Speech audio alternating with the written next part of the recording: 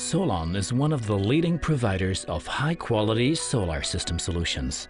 Worldwide, we produce up to 6,000 solar modules per day in our ultra-modern production facilities. Almost everyone has seen solar modules on a house or building rooftop. But how exactly is a solar module constructed? The main components of the modules are wafer-thin solar cells. These cells are examined for damage by an automatic camera before processing. A computer program detects faulty cells and rejects them.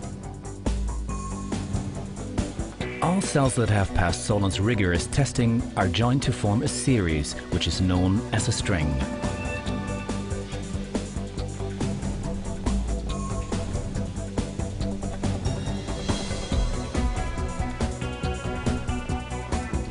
The finished Solon module is later protected against dust and the elements such as hail by a special glass plate. Each glass plate is individually washed and covered with an encapsulating film.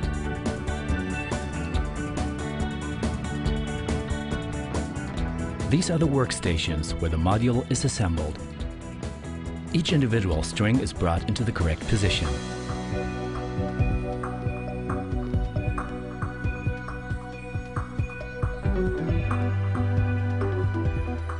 The strings are aligned and electrically connected.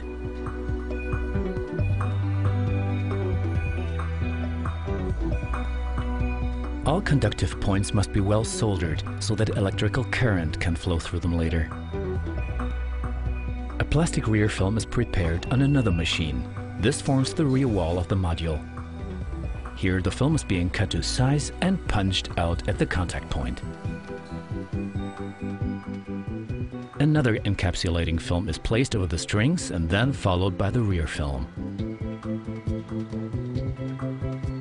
At the end of this work step, each Solon module will be given its own reference number. This employee is carefully checking whether all module cells have been correctly interconnected and whether everything is working smoothly.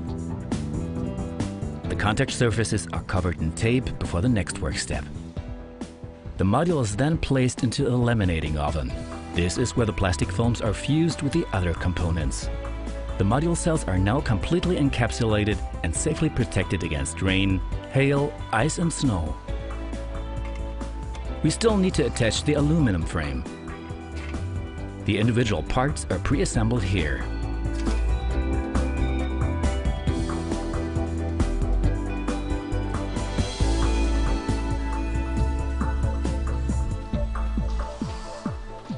The first robot takes the aluminum frame profiles from the storage shelf.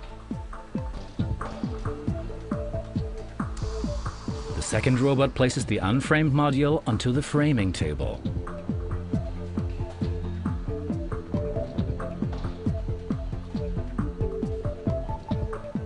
Sealing tapes are pasted all around the edges of the module here. Once the module is in the right place, the frame is assembled. The third robot fixes the solar module frame using a crimping process. This ensures that the frame profiles remain permanently attached to each other.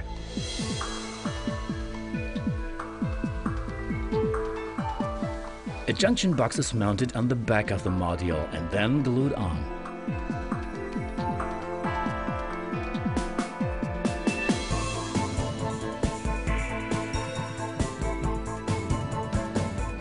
Again, the conductive parts must be soldered, this time to the module.